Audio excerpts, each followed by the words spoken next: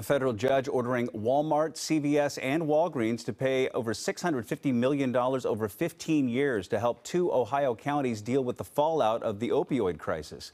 Yesterday's decision based on the company's failure to properly monitor opioid prescriptions in Ohio, according to Bloomberg.